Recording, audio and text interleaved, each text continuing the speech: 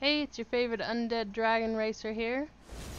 Today I'm going to teach you how to get all the way from down here in Valdrakken up to the top of that without using up all your vigor. So it does help if you've got all 6 vigor, which you can do. You can get that by collecting all the dragon glyphs and unlocking things.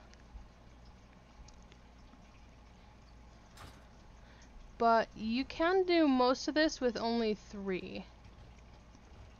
So your basic abilities that you're going to need for this are your surge forward and your skyward ascent. Surge forward will kick you forward at speed and make you go really fast. Skyward ascent will make you go upward for a little while. So let's have a go. Let's start with skyward. Okay? You hit the top of your arc, and then you want to turn downward and hit surge forward, and then immediately turn upward and hit skyward again. And you see that blue as I was going up? You can actually regain vigor while you're climbing if you're going fast enough when you hit skyward.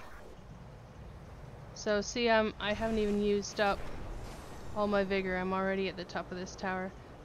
Hey, Thaldraszus!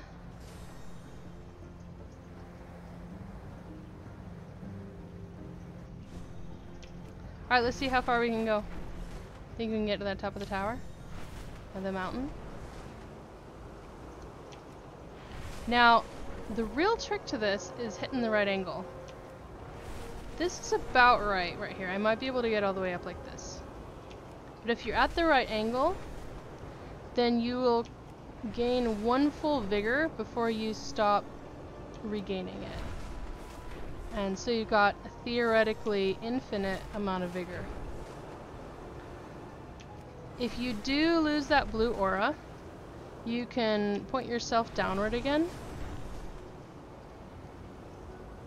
and then kick upward and hit skyward at the same time to get it back.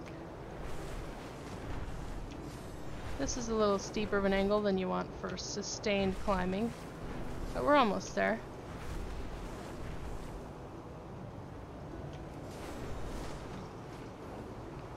So right here is the highest dragon glyph in the game.